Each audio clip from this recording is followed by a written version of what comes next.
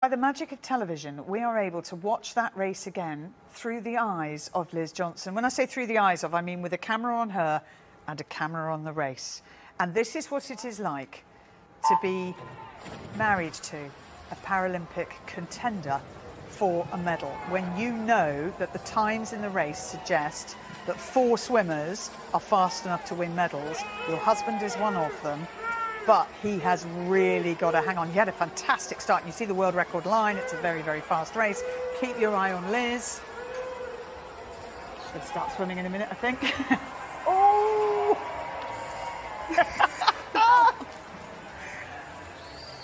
Oh, fantastic.